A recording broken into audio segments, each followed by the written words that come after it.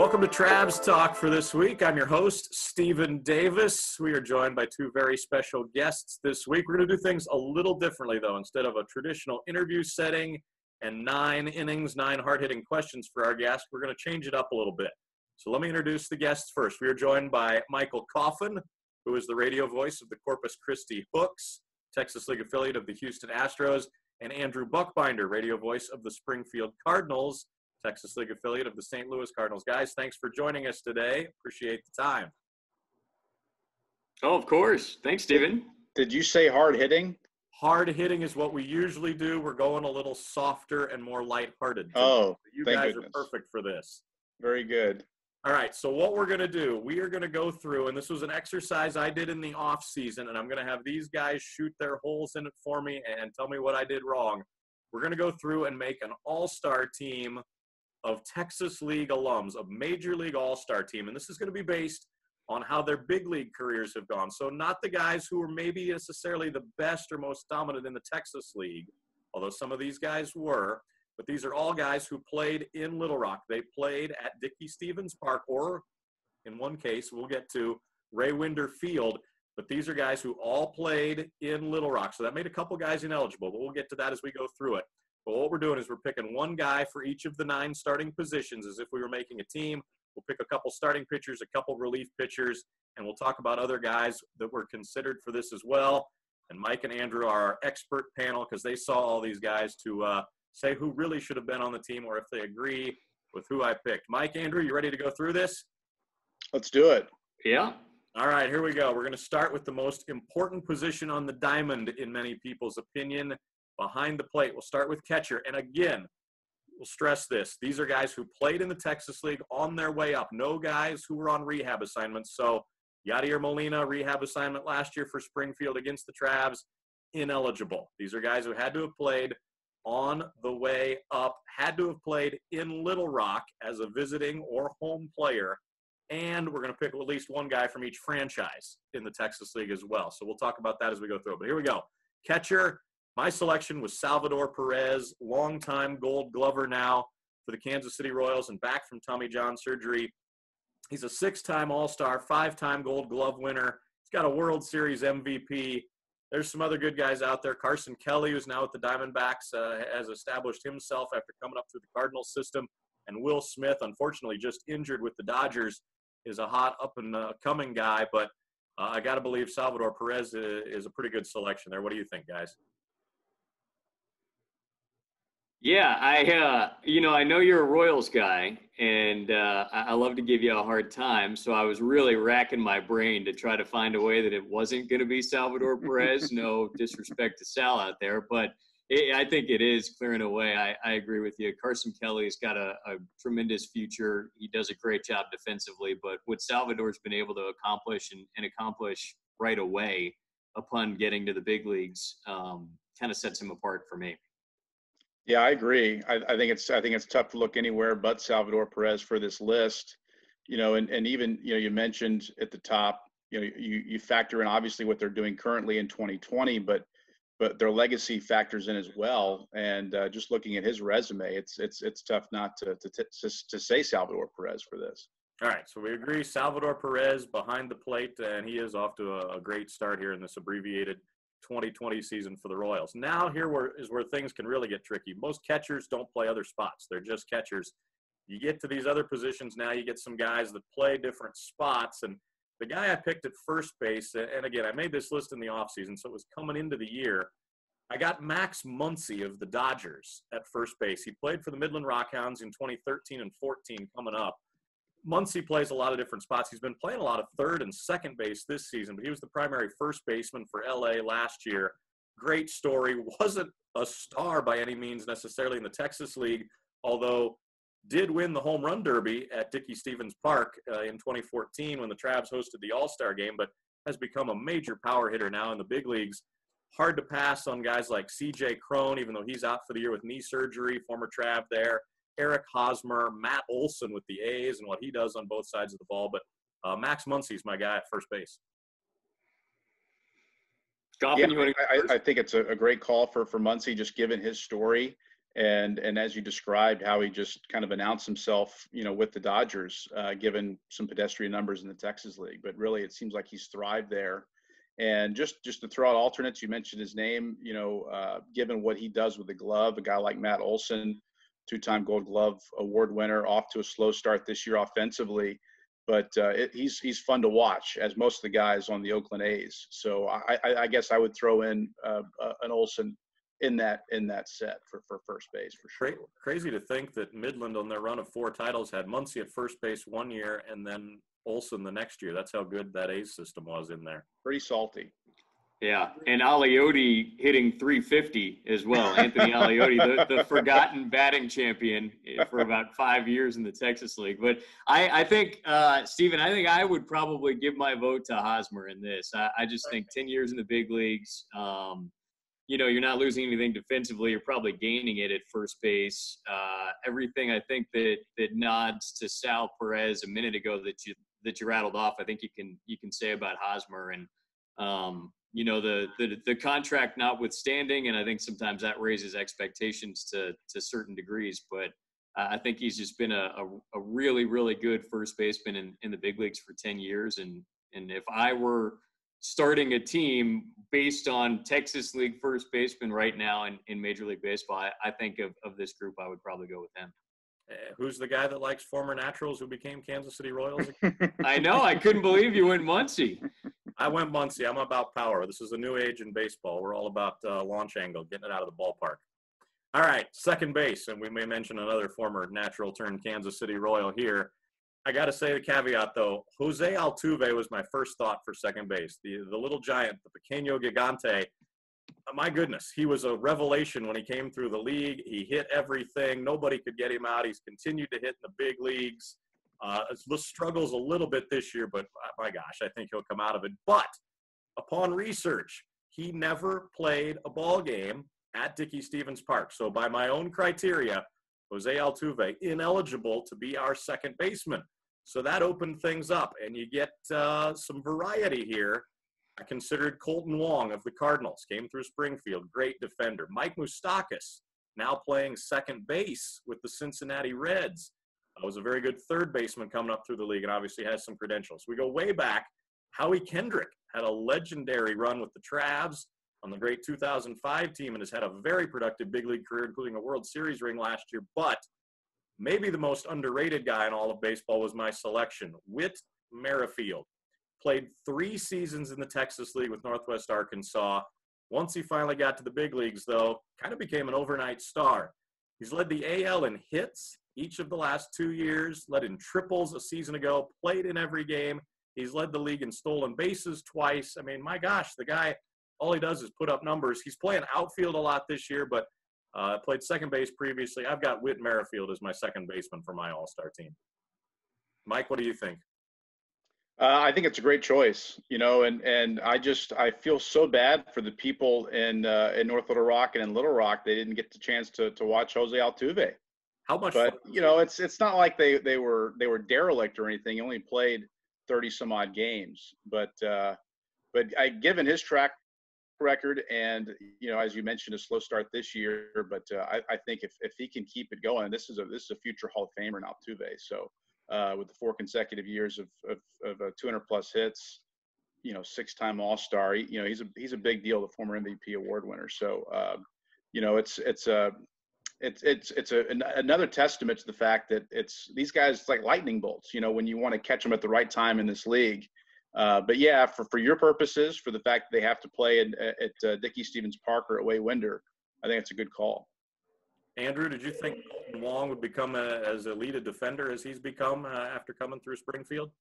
Well, in all fairness, he was here the year before I arrived, so that was still on Jeff Levering's watch. But I think everybody knew what he could do with the glove, and I think the main question has been his bat. Obviously he had a great year when he was in Double-A, and he hit a lot in the minors, and that's shown up at times through the big leagues. But what I've really enjoyed watching, in addition to him finally getting some recognition with the Gold Glove last year, is how he's transformed himself as a hitter. I think you get up there, and especially as you mentioned a moment ago, it's all about power these days.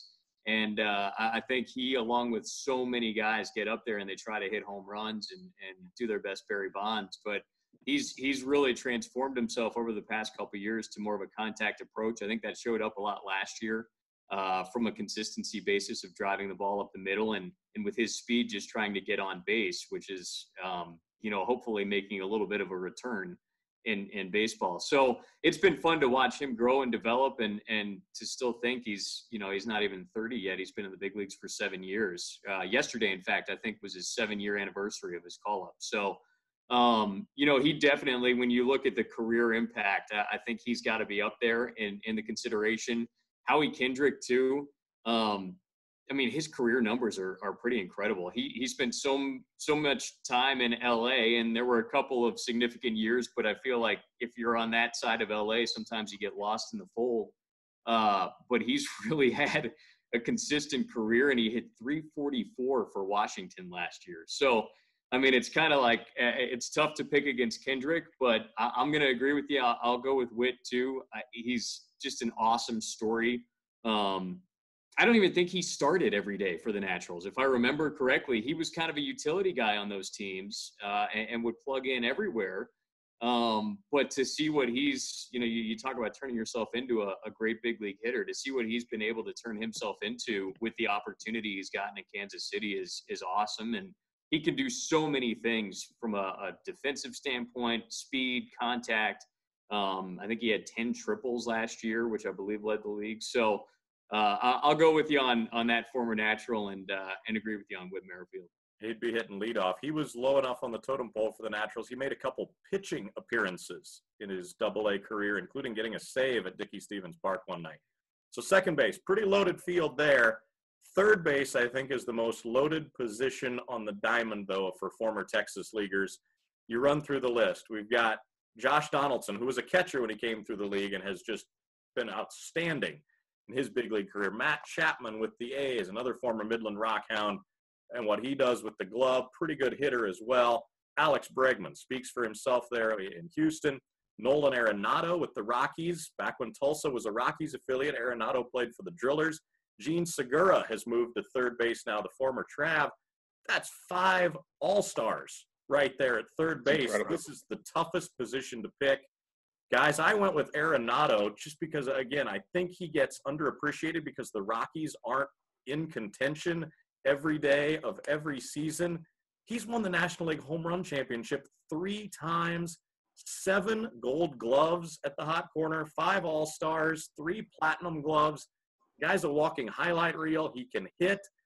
But I'd take him, Bregman, Chapman, Donaldson, any of those guys on my team any day. Andrew, you got to see Arenado a lot coming up through the minors as well. Do you take him or do you lean to one of these other guys as the guy you'd want at the hot corner? Yeah, it's funny. I saw Arenado and Story and a bunch of those guys when I was in the South Atlantic League. They were all coming up through Asheville. And the ballpark in Asheville, North Carolina, is built into the side of a mountain, literally. And so the walls, the dimensions are really, really short all the way around, but they built the walls up high. It's like having a green monster, in every direction.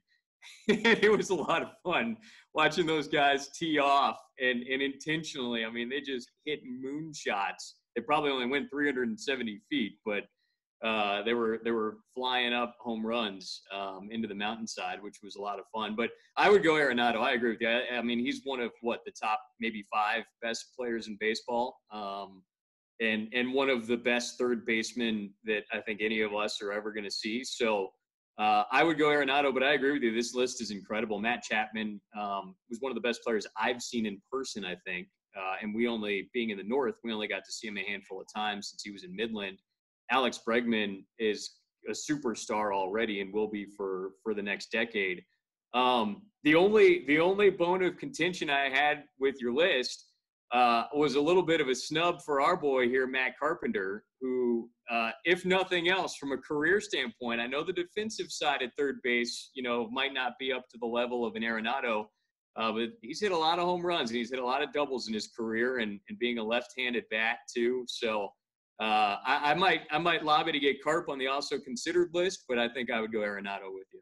I think if we asked Cardinals Nation right now, though, based on last season and this year, Matt Carpenter might be down the list a little bit. But I know he is still beloved. And to be honest, Mike, you didn't see those guys as much because they were in the North. But my memories of Matt Carpenter in the Texas League versus Nolan Arenado was Carpenter was a better player.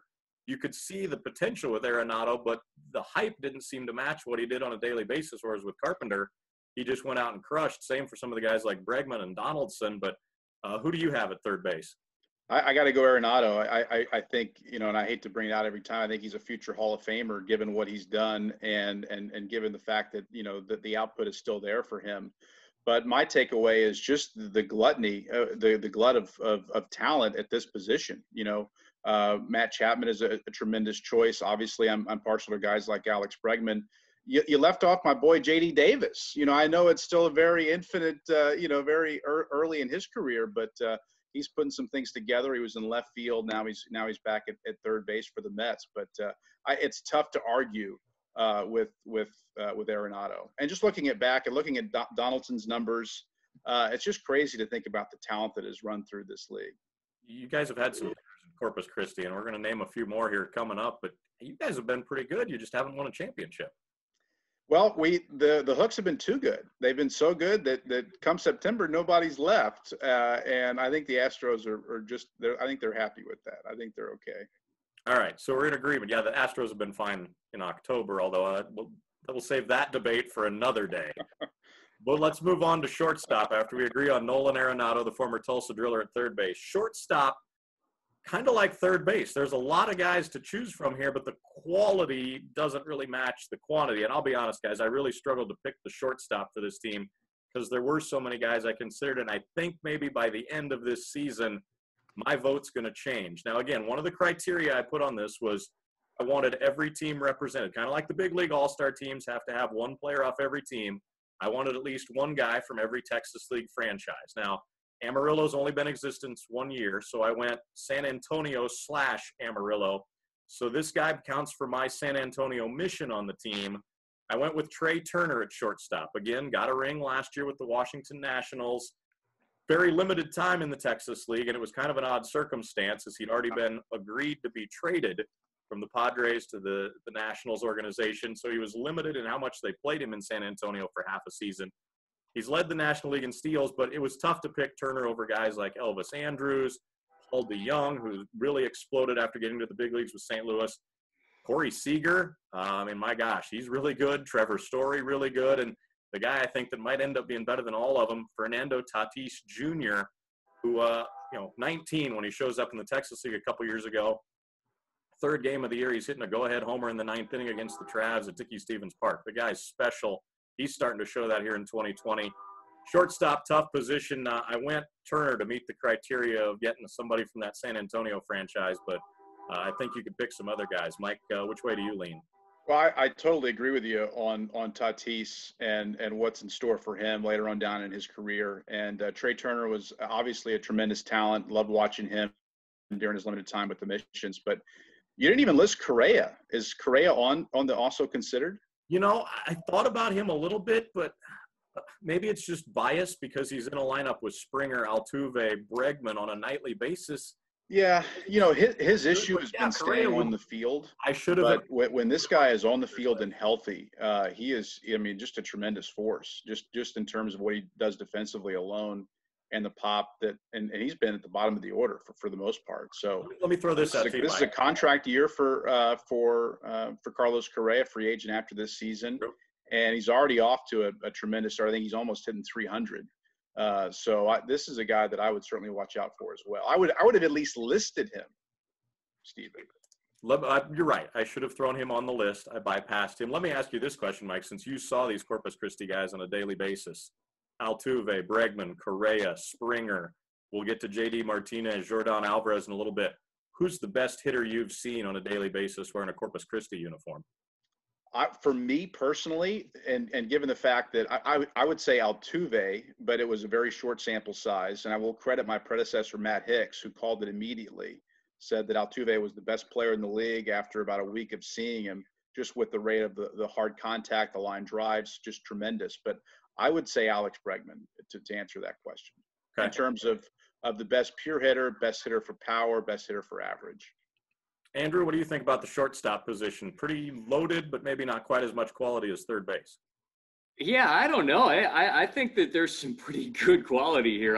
Paul DeYoung, near and dear to our hearts here at Hammons Field, is probably fourth on the list as I go through this. And that's a 30 home run guy. He was an all-star. That says a lot. Yes. But I think I don't know how you could pick anybody over Tatis right now. And I'm not saying that against you, Stephen. I know you did it in the offseason. But just as we sit here right now, I mean, the word that Michael used a couple moments ago of lightning bolt, he's like the human lightning bolt right now, where, I've watched more Padres games this year. Granted, we've had a little time on our hands in the Texas League, but, I've tuned into those games just because that team is so fun to watch, and he's such a huge part of that. So I might have to go Tatis. I'm a huge back to my Sally League days and watching him crush against my Hickory Crawdads years ago. I'm a huge Trevor Story fan. I think if he's playing for a different team, if he's the shortstop for the New York Yankees, for example, he's one of the top maybe 10 for sure players in baseball. I think he gets a little lost on that team, and I've got another one as we go into the outfield in that department. But the Rockies, and I know you have the Mile High effect and some altitude, but what he can do, I think, is pretty incredible. And so I would probably go Story and Tatis as my top two, with Corey Seager really close to that echelon as well. I think Trey Turner is a fine choice, especially, trying to be judicious and make sure every team has a representative. And I understand that. And I mean, you can't go wrong with that speed and defensive ability, but the bats of Tatis and Story, I think would win out for me. Tatis would fill that criteria as well if we do indeed end up flipping it. And we'll revisit this in the offseason. This may or may not show up in the Travs game day program next year. All right. It's showing up in the Hooks game day program. I know that for a fact now. This is a great exercise. All right, let's move to the outfield. One spot was very obvious. Talk about near and dear to your hearts. When the best player in baseball comes through your franchise, everybody in Travs Nation wants to know what Mike Trout's doing on a daily basis. So we've got Mike Trout in the outfield. We forget he was only 19 when he played for the Travs and came through the Texas League and was catching everything that didn't land in the Arkansas River and hitting triples. And it seemed like he always came to bat in a big spot, always delivered. But I think the best description I got of Mike Trout from an opposing player was that every time you saw him, he got better at something. And what's crazy now is a decade later, almost, people are still saying that about him in the big leagues. You don't see him for a few months, you play him again, he's better at something. He just keeps getting better. So I've got Mike Trout, best player in baseball, maybe the greatest traveler of all time already in the outfield. Guy's not even 30 years old. Cody Bellinger's playing first base a little more this year again for the Dodgers and played first base when he came through the league with Tulsa. But I've got Cody Bellinger in the outfield. He did win a Gold Glove out there last year. And for my third outfielder to fill the Frisco Rough Riders spot on the team, I went Joey Gallo. We need some more power. We need a guy down towards the bottom of the lineup who's a big threat, sneaky athletic, 40-plus homers 2 years in a row. And if not for the injury last year, I think he was just going to totally break out, and the batting average was going to be up too to match the power. So my outfield is Trout, Bellinger, Gallo. Looking back on it, though, Andrew, I can't believe I left off Charlie Blackmon and couldn't find a spot for him. And now he's hitting well over 400 this season. And, hey, put an asterisk by it if you want in a 60-game season if he gets it done. But still, go get it, Charlie Blackmon. Also thought about Tommy Pham, who's now with the Padres after bouncing around a little bit. And obviously George Springer, who was a star for the half season he was in this league. You got some good options here in the outfield. Mike, what are your thoughts? Well, I agree with you on this list. I think it's very good for the outfield. But the biggest thing for me was Charlie Blackmon. Obviously this year, just incredible, 22 RBIs in 22 ball games, hitting 446. But with the track record, an all-star in 4 of the last 6 campaigns, a tremendous talent. And I guess the biggest takeaway for me for this list is that, I kind of got the Jose Altuve syndrome because, the good folks in Corpus Christi only got to see a precious 2 games of Mike Trout back in 2011. So it kind of goes to show you how much of a crapshoot it is when you get to watch these guys. But that's a pretty salty list right there: Trout, Bellinger, and Gallo. to that point, I think it speaks to the fact that, folks, if you want to see these stars, get season tickets and be ready to come out to the ballpark tonight, see what's going on, pay attention, listen to the folks who are talking about this, because these guys might be stars. And, you know, when a guy like Mike Trout does come through, you better go see him while he's there. Jose Altuve might not come back. Better go see him while he's there. Andrew, were you referencing Charlie Blackmon for the outfield as the guy you'd have in there? Yeah, absolutely. I mean, he's I think the same thing about Trevor Story applies to Charlie Blackmon. He would be a household name even more than arguably he already is if he didn't play in Colorado. I looked through his career numbers, and I don't think I have them up right now, but I mean, he's just been so consistent. He's a career 300 hitter with power, RBIs, doubles, everything. So I would go Blackmon over Gallo. Again, I understand what you're doing with getting Frisco in the mix. And Frisco's had some great players too that have gone through there. For years, the Rangers had the top farm system in baseball. And then, you know, things either didn't pan out or they made some trades. But Gallo's really exciting. He's one of those guys, I think at any moment, you never know what he's going to do. I know he hit one a couple years ago against us when we were in Frisco that cleared everything in right field. I mean, it crossed the street, almost hit the condos out there. It was just an incredible home run. So, yeah, he's definitely worthy of that spot. I would go Blackmon though. Maybe I'm a closet Rockies fan. As we're finding out through this. I would also say Tommy Pham. I just wish that we could have seen Tommy Pham without injuries, because when he was healthy and everything was kind of going on the right track for him when he would be in Springfield on and off, he's one of the best players that I've ever seen in person in the minor leagues. He can absolutely take over a game. Maybe the only, and I mean, it's the only area of his game that might be a little bit behind some of these other names, is his arm strength. But the ground that he can cover, especially if he's not in center field, he's about the best left fielder out there. And so I would give Tommy some strong consideration. But yeah, I think I've got to go Blackmon as that third to go. And the first two are no doubters to me as well. It's Trout for sure and the Bellinger. If we've got I think you had to include Frisco there, right? That was the main reasoning for Gallo. For Gallo. If we go with a bigger team, we might be able to sneak up another pitcher from Frisco in there, but for the purposes of this, had to go Gallo. Besides, if we've got a Trout Bellinger outfield, we could have a statue playing in the other spot and we'd be okay. Very true.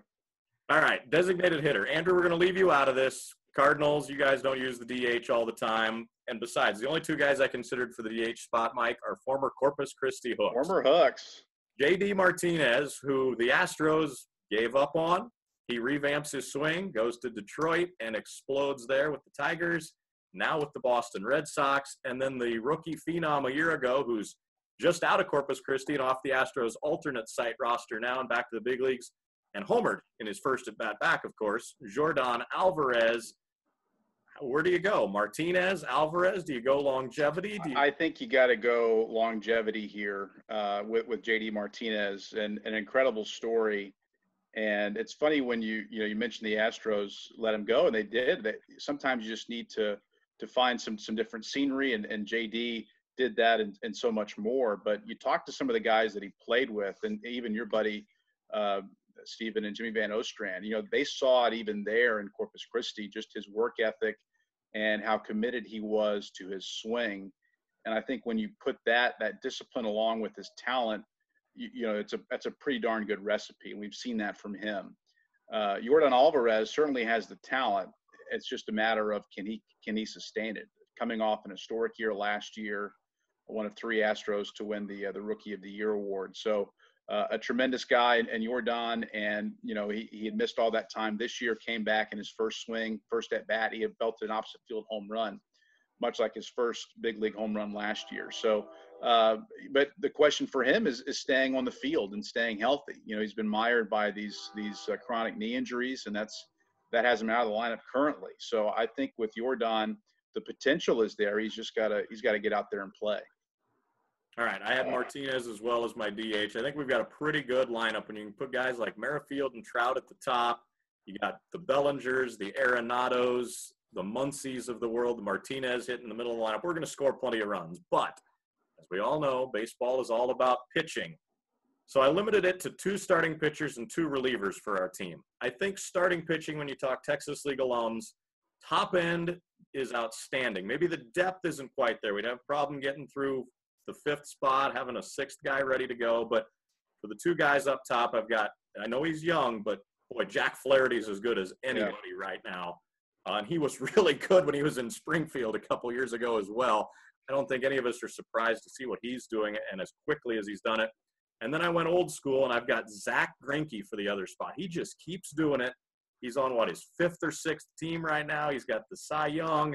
He's got the Gold Gloves. He can hit if we don't use the DH, and I know Zach would like to.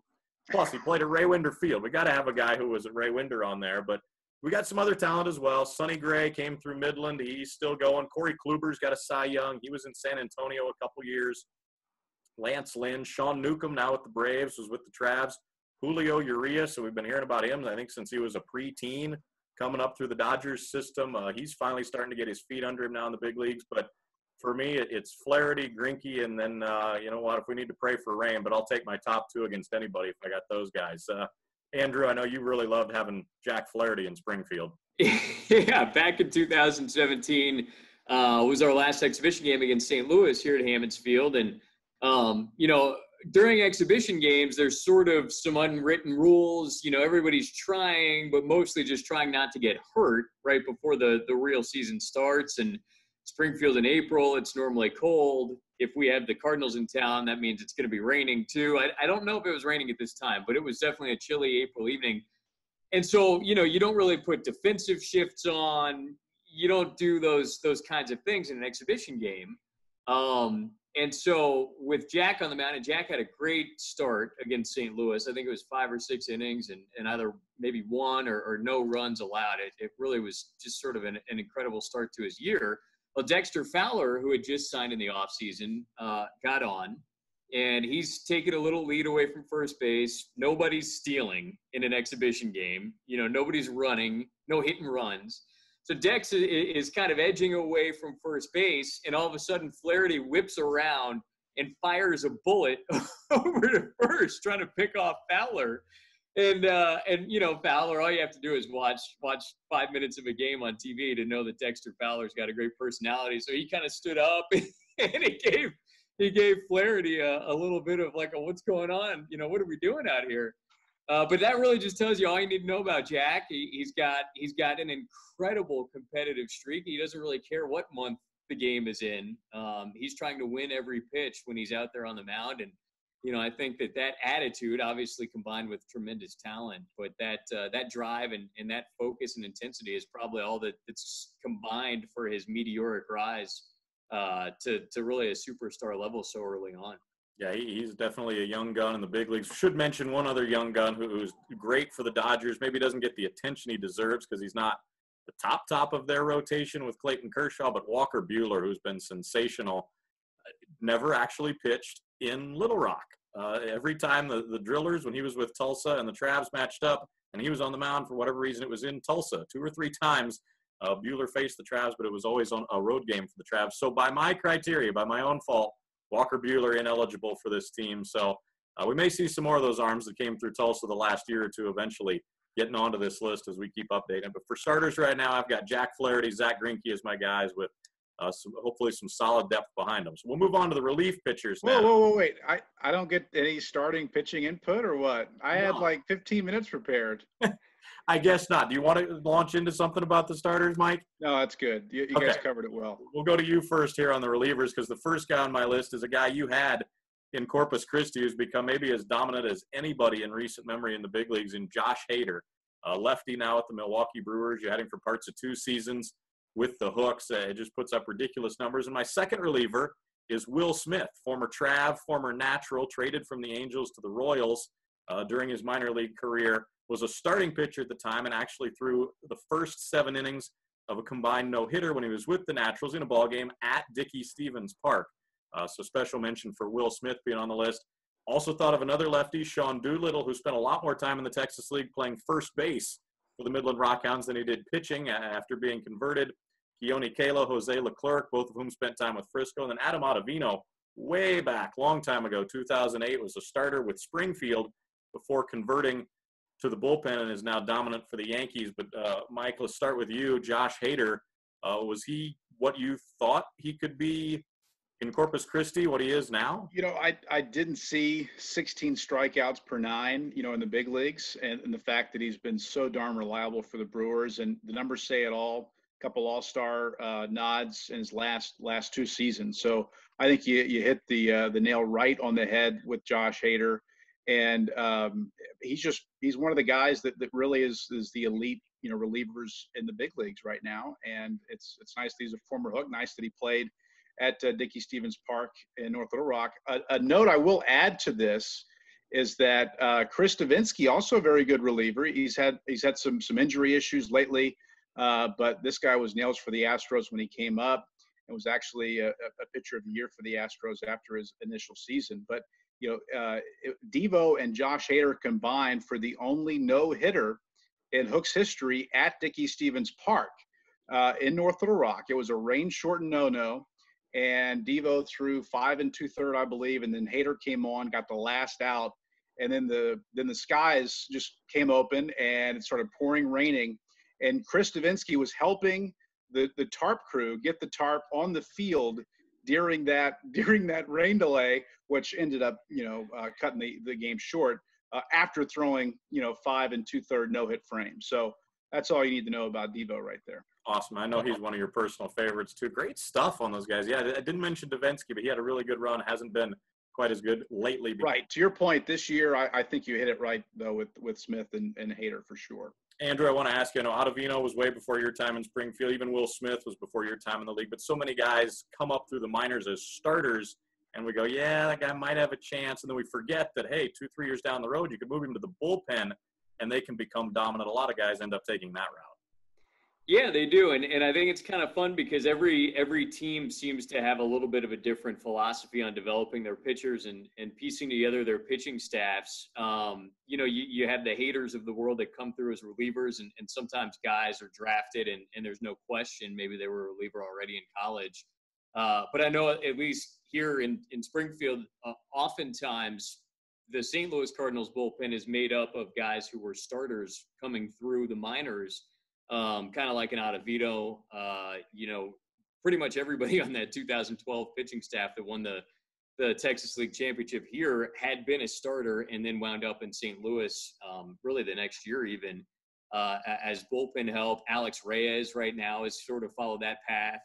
So I think that happens a lot, even in Adam Wainwright, who moved back to the rotation, obviously, but he broke in, obviously as a closer and as a reliever on those championship teams for St. Louis when he was just a rookie. So it is sort of interesting to see the guys that we watch every day. And Chris Davinsky's a good example, who was a dominant starter in Corpus and has transitioned into a great reliever. But to watch the roles that guys end up growing into, and sometimes it's out of necessity because it's a better fit for them as pitchers. Sometimes it's just because that's what the need was as well in the big leagues. But to watch those guys, to see what roles they end up filling. And it also, I think the bullpen guys are kind of fun too, because a lot of times they move around a lot more. Mm-hmm. So you get that journeyman aspect and it's fun sometimes to track it back. I don't know if a lot of people think of Adam Ottavino as a Cardinal.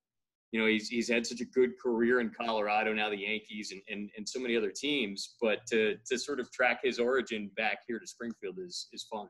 I like it as well. Gentlemen, this has been a blast today. Thank you for the time. Thank you for the stories. How are you guys doing? You holding up okay watching baseball? And Andrew, you said you've been watching Padres games or whoever's on. You guys doing all right as we await hopefully a more normal 2021 and a Texas League season for us? Yeah, we're doing well. Definitely a lot of time at home, which is nice. It's kind of nice to have a little bit of a slowdown despite the circumstances.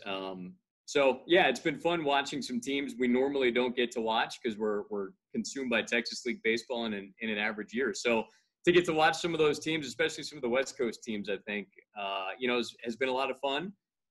My yard looks great, about as good as it ever has. It's green, and it's August 17th, and I actually have green out there. So You're a magician. You know, there have been some positives, but yeah, like you said, can't wait for April and the return of Texas League baseball. Mike, you doing all right down south on the bay? My yard is a mess. I feel like my internal, progress and development has been stunted. I'm in a bad place. If it wasn't for my family, I'd be completely lost. So I'm ready for April 2021 for sure. All right. Sounds good. Well, we will see you guys hopefully before April 2021, but thanks for the time. Michael Coffin, Corpus Christi Hooks, Andrew Buchbinder of the Springfield Cardinals. That's Travs Talk for this week. Thanks for joining us. We'll be back with you next week.